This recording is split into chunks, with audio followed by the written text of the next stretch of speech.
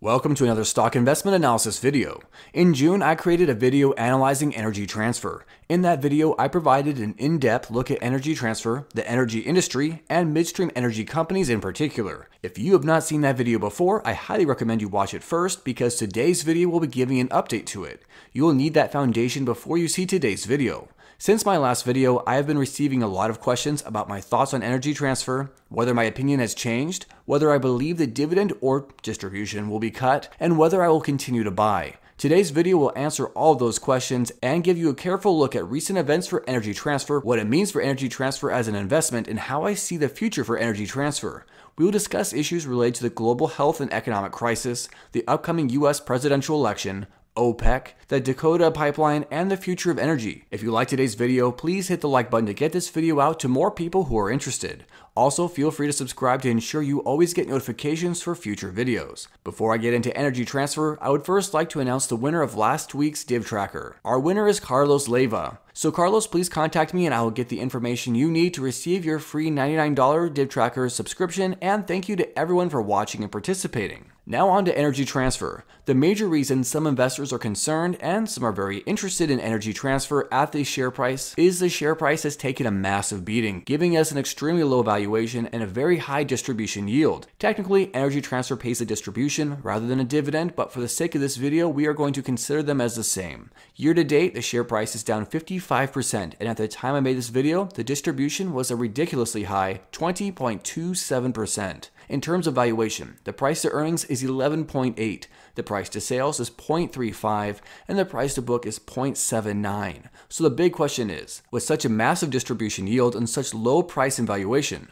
are we looking at an incredible investment opportunity, or is this a huge value trap? I will do my best to answer that question here. Remember, I am not a financial advisor and this is only my personal opinion. First, let's remember it is not only Energy Transfer which has taken a beating this year. The entire industry has fallen by over 37% and its competitors have also taken a big hit to share price. The loss of share price is not specific to Energy Transfer. If you are unsure of why energy has been hit so hard, the biggest reason is the most obvious, which is the economic and health crisis hitting our planet at this time. Travel and many other industries have been disrupted, resulting in weak demand for energy. This of course hurts the energy sector. You can see from this chart from the US Energy Information Association, total world consumption for petroleum and other liquids, for example, fell from 101.46 million barrels per day in 2019 to 92.84 million per day in 2020. That's a sizable drop. This and other areas of weakness in the sector have of course hurt Energy Transfer. Now please also note that 2021 is projected to be back up 99.09 in terms of consumption. Production will actually likely be less than consumption, up at 98.83. What else hurt Energy Transfer this year? A disagreement related to OPEC, or the Organization of the Petroleum Exporting Countries, a Russia and Saudi Arabian oil price war in March of 2020. Saudi Arabia reportedly started a price war with Russia for oil, which resulted in a 65% drop in oil prices. Around that time, US oil prices fell by 34%, crude oil fell by 26%, and Brent oil fell by 24%. Russia had walked out of an agreement over proposed oil production cuts during the global pandemic, following a 30% drop in oil prices.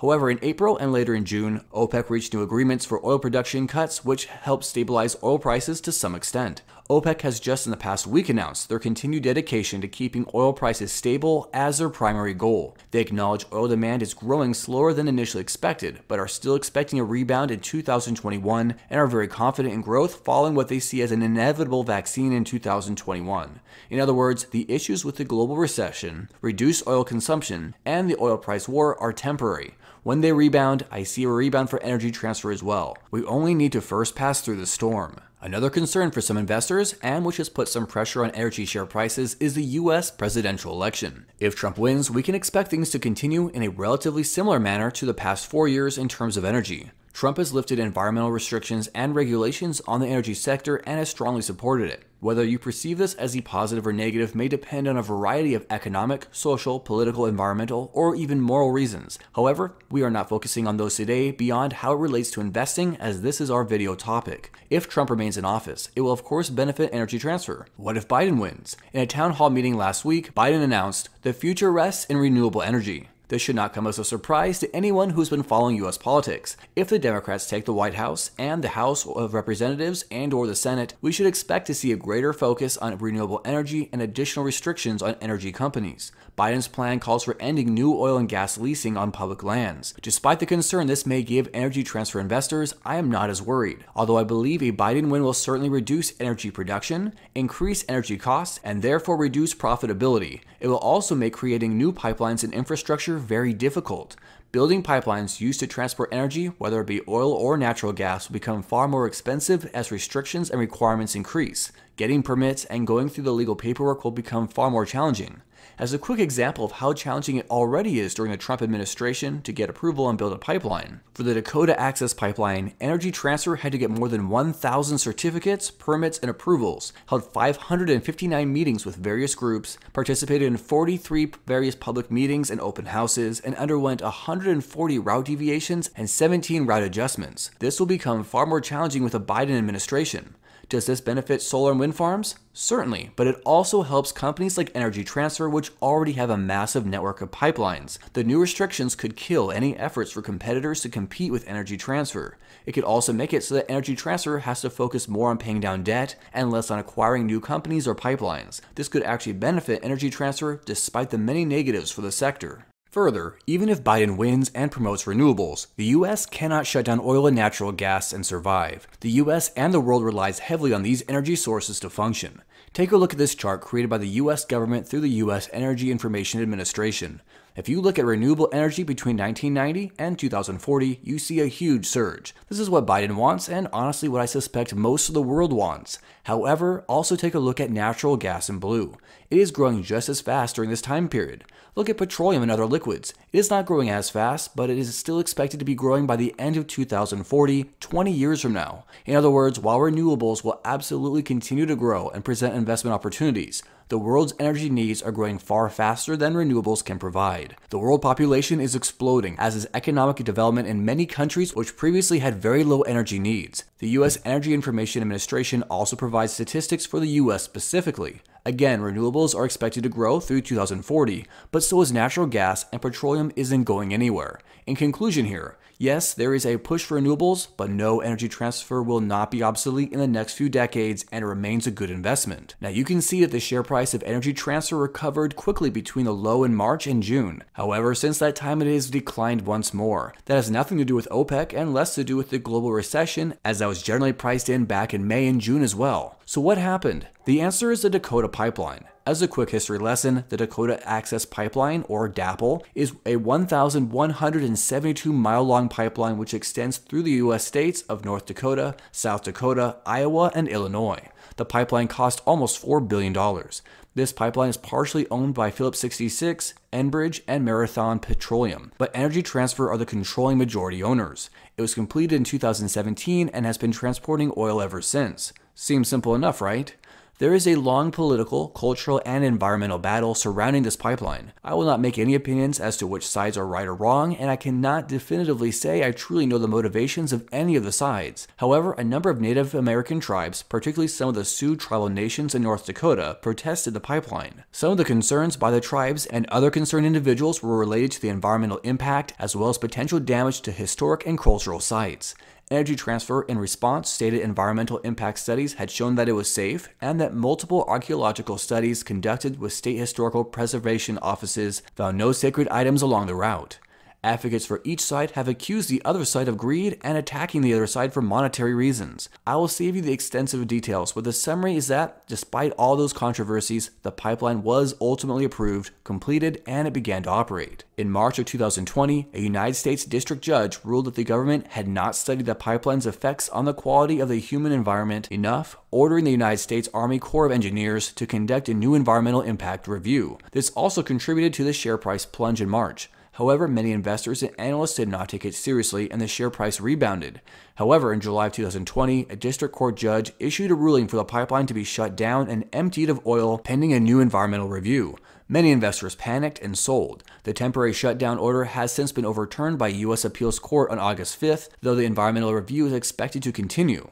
This explains the decline in share price over the last several months. So what happens next? Well, based on my review of many analyses by political, legal, environmental, and financial experts more knowledgeable than myself on this subject, I believe the environmental impact statement will most likely not find any environmental concerns. I expect the pipeline to remain open and Energy Transfer will continue to benefit. So why don't I think it'll be a problem? While no one can predict the future with 100% accuracy, I'll give you a few reasons I believe the pipeline will not be permanently closed. First, on July 26, 2016, the Army Corps of Engineers approved the federal easements for the pipeline and stated that there would be no significant impact on the environment. In October 9, 2019, the Army Corps filed a motion in which it claimed the Corps undertook a comprehensive analysis of the 3 limited items and remanded for additional consideration, and asked the court to reaffirm its dismissal of Standing Rock's claims.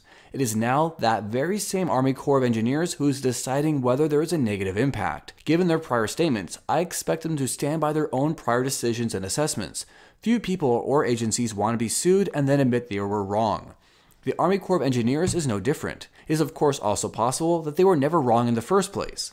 Furthermore, pipelines are safer now than in past decades, and the Dakota Access Pipeline is quite new. This means the odds of environmental issues are lessened. It is also important to note that the area of dispute for the Dakota Access Pipeline is only in one specific area, primarily under a lake. However, the Dakota Access Pipeline is the 8th pipeline to be built there, and it is by far the deepest. If the other 7 have been allowed to operate there, why not the Dakota Pipeline? How could a newer and deeper pipeline have a greater environmental impact than the other 7 which have been allowed to operate without issue?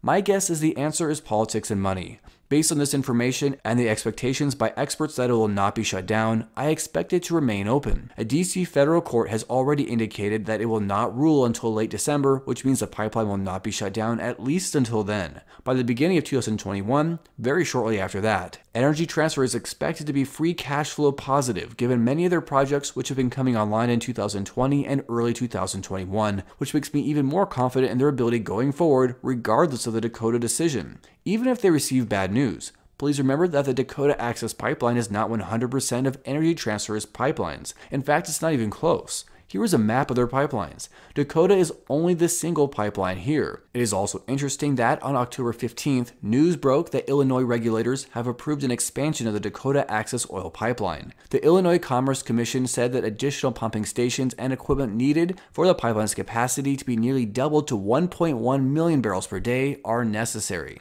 Now for the big question, is the distribution going to be cut?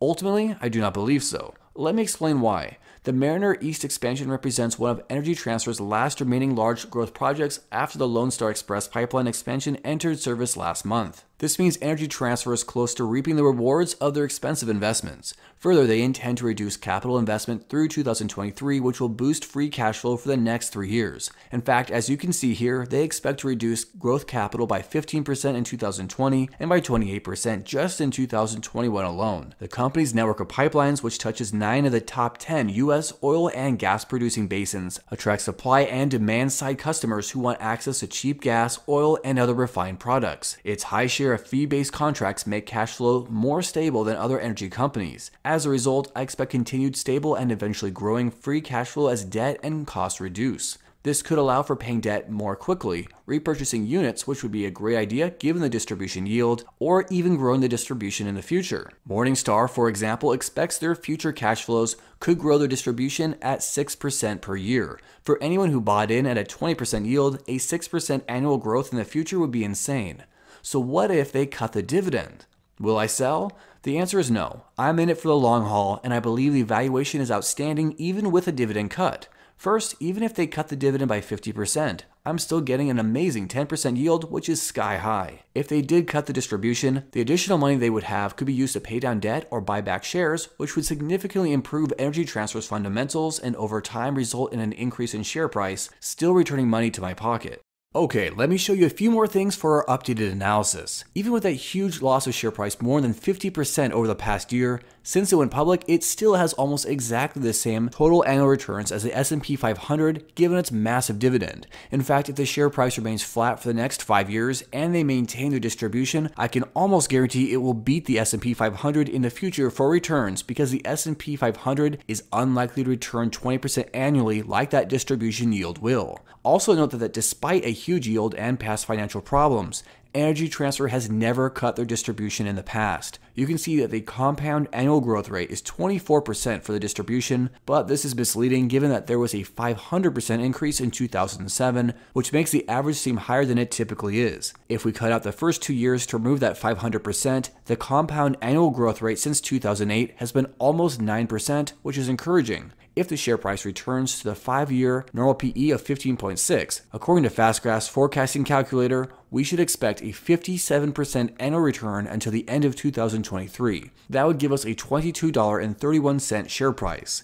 If we wanted to be more conservative and use the 2-year normal PE of 12.82, we would still see a 49% annual return given the currently very low blended PE of 9.42 and the expected growth of earnings of 145%, 11%, and 16%. That would give us an $18.34 share price. Next, look at their free cash flow. They have never been free cash flow positive, relying instead on a model of debt.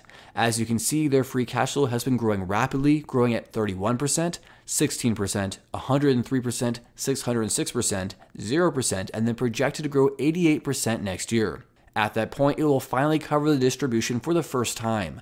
To me, that is huge, and I'm encouraged by that. For what it's worth, Morningstar analysts see fair value at $20 compared to today's share price of $6.02. That $20 share price estimate is right between the $18.34 and $22.31 share prices we just saw in FastGraphs. That $20 is an insane 70% discount. In fact, they see anything under $14 per share as a great buy. Finbox gives us a summary of 18 different analyst targets. They range between $6 per share and $20 per share. The median price target is $10.33. Given the current share price is at $6.02, these 18 different analyst sources see almost universal upside, which is rare. Finbox provides us with a 5-year discounted cash flow EBITDA exit. Remember from my prior videos that EBITDA stands for earnings before interest, taxes, depreciation, and amortization. I like to use EBITDA for capital expenditure heavy companies like Energy Transfer. They see a 235.8% upside based on a fair value of $21.31 with a fair value range of $17.63 up to $25.31. This is very similar to the numbers that we saw with Morningstar and FastGraphs. Forward Equity Research, despite having a hold rating, notes that the operating earnings yield for the relative valuation is at 15.9%, which is above 97% of the companies they cover. Let's look at one final model provided by Refinitiv for Energy Transfer. We are looking at share price and earnings per share estimates. The share price target versus the current share price is 59%. In other words, they believe the share price should be 59% higher within 12 months. Although the current share price is $6, they see the lowest being at $6, the high being at $15, and the mean at $10 per share based on the work of 19 analysts. This means that at worst, 12 months from now, we would have the same share price and would collect 20% distributions. At best, we would also see that 20% distributions plus see our share price more than double from $6 to $15. A likely expectation based on the numbers is a 20% yield plus 59% in share price growth to $10. If you're curious about why the Refinitiv and the analyst estimates are lower than what we saw for Finbox and for FastGraphs, remember that Finbox and FastGraphs estimates were looking several years in the future, whereas these are looking at the next 12 months. We would therefore expect to see smaller share price estimates for the next 12 months than we would expect to see in 3 or even 5 years. In summary, I see a massive opportunity for distributions or dividends and a great opportunity given the valuation for future share price appreciation. I have continued to buy Energy Transfer and I plan to continue to do so. What are your thoughts on Energy Transfer as an investment? Please share your thoughts in the comments below. I'm excited to see what you think. Take a moment to subscribe and hit the bell because I'm creating new videos for you. As always, good luck with your investing.